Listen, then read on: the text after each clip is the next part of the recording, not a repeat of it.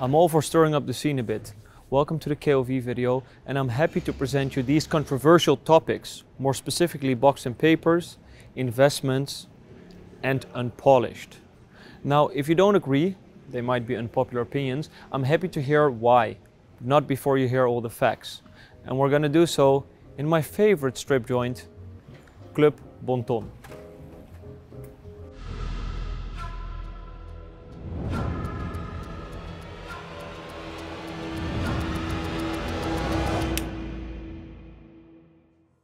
Starting off with something that actually has little to do with watches itself, box and papers.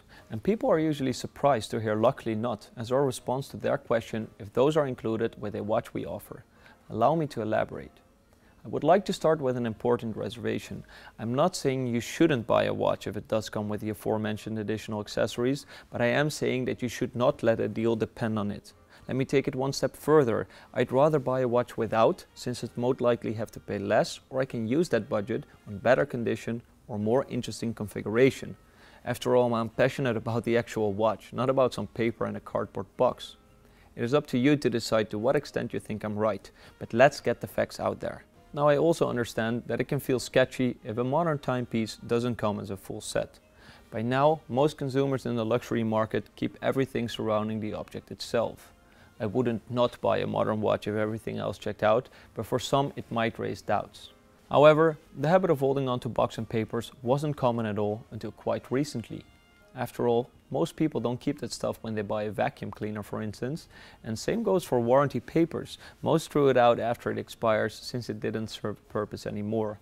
Moreover, manufacturers didn't intend for boxes to be kept for many years. They were merely used as packaging material, usually made of cheap and perishable materials like cardboard, pleather and plywood. Just have a look at your average Patek, Omega or Jaeger-LeCoultre box from the previous century. You can almost see them disintegrate before your very eyes. It is uncommon for someone to have kept the original box and papers for decades, and as per usual in the world of watches, if something is rare, it becomes desirable and thus valuable. Occasionally, box and papers can command premiums up to 25%. Most notably regarding vintage Rolex watches. So are you being swindled if you decide to pay up? Firstly, let's debunk a common misconception. Boxes nor papers guarantee originality. They don't tell you whether a watch is in an altered condition or even genuine at all. You could have a Rolex where the serial matches the original papers, but with all components of the watch being changed. The dial could be a service placement, it could be refinished or even completely aftermarket. Or worse, the serial number from the original papers could be re-engraved into any watch, genuine or fake, if the papers are indeed original in the first place. While Swiss precision is often copied but never duplicated, the same can't be said of warranty papers or cards. Banknotes are created with all kinds of anti-counterfeiting features, but there are still organizations out there that can fake them so well that most wouldn't be able to tell. Now imagine the money that can be made by counterfeiting a warranty paper that was never made in a way that would prevent people from faking it. I've held an original Rolex warranty certificate in my left and a fake one in my right hand, and even I had difficulty separating them despite years of experience. The fake papers even smelled vintage because they were kept in an old book for a couple of months. Besides fake papers, there are also many original papers that were just never filled out. You can buy them by the dozen at any watch fair or even online. It'll cost you a couple of hundreds but can add thousands in value. Doesn't that sound ridiculous? And before you start about the so-called punch papers from Rolex, vintage punch machines have notoriously been sold online alongside dealer stamps, which too are being duplicated. In other words, it's not that difficult to produce 100% correct papers, and nobody will be able to prove they're not original. Just add a period correct box, some booklets that you bought off eBay, and voila, you've successfully added some serious value to the watch. After extensive research, it's safe to assume at least half of the Rolex watches with paper produced prior to 1990 are currently supplied without the certificate they were actually born with. Therefore, if anything regarding confidence, being offered a vintage Rolex with papers makes me more suspicious. Some brands also offer extract services or even reports of authenticity. This alongside service papers may be considered. Next up, I would like to tackle the argument that a full set is a better investment. The value in the secondary market is a result of supply and demand. Whilst the supply of vintage watches with warranties magically increases, the demand diminishes because people start to realize the scam, resulting in a declining premium at best. Another often made excuse of limiting purchases to full sets is that it would be easier to sell. After this plea, you might consider that as arguable. I'm also denying the claim of some that true collectors seek complete specimen, hence the term collector's set. But all the aficionados we know, and we know a fair share, wouldn't ever pass on a deal for a rare and sought after watch due to the absence of these irrelevant things. I get that box and papers can add a feeling of authenticity and romance to your watch, and sometimes it may indeed indicate that the previous owner took great care of his prized possession, and surely you should pay whatever you think something is worth. In some cases, I too would pay a couple thousands extra.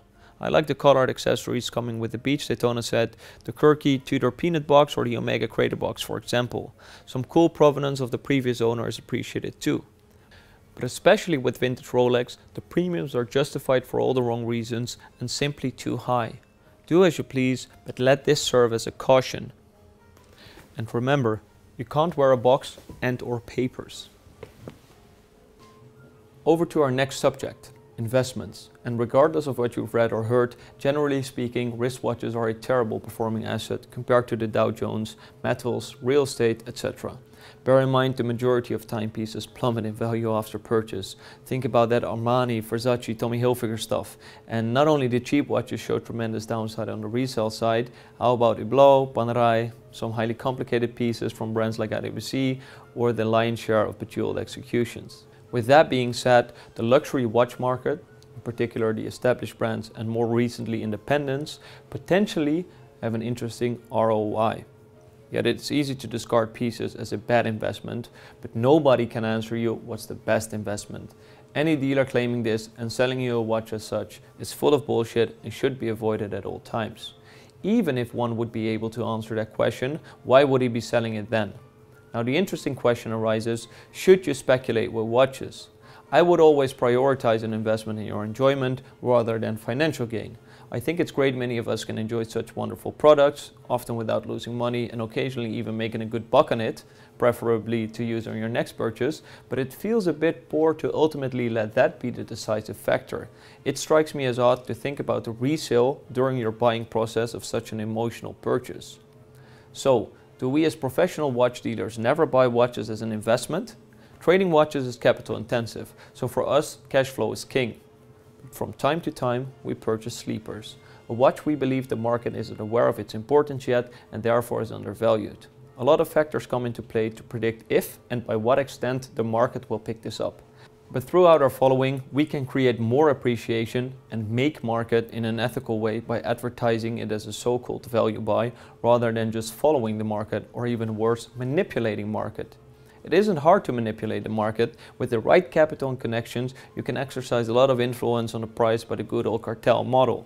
Adding insult to injury, most unexperienced rely on Chrono24 for the current market price, failing to realize the difference with the actual going rate of a model, which in some cases is far apart. This isn't some far-fetched conspiracy theory, it happened rather recently with contemporary hyped models. The bull market wasn't fueled by passion, but merely driven by potential profits with the dealer frenzy in the mix. So if you do want to get into it, you'll have to realize the risks. I'm no financial advisor, but happy to tell you about the pros and cons compared to traditional investments. Let's start with the positive aspects. First and foremost, a watch is something you can enjoy physically. If you were to invest in alternative assets like wine or whiskey, the value disappears once the bottle is opened.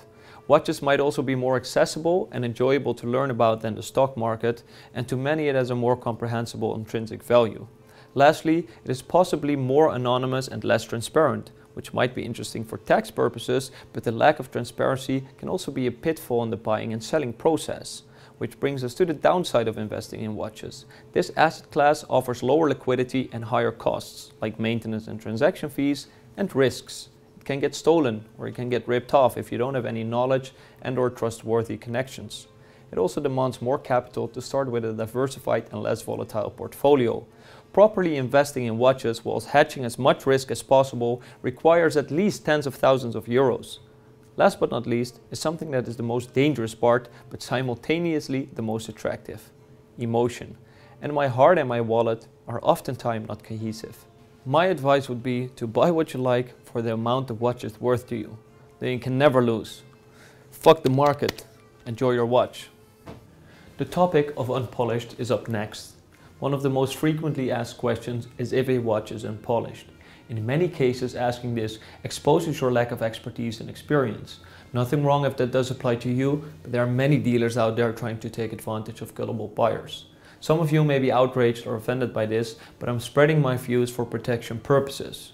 Winning information prior to your purchase is the right thing to do, and by extension, asking the seller questions is a method that should be applied sensibly. So let me explain why this isn't the right thing to ask when buying a vintage watch.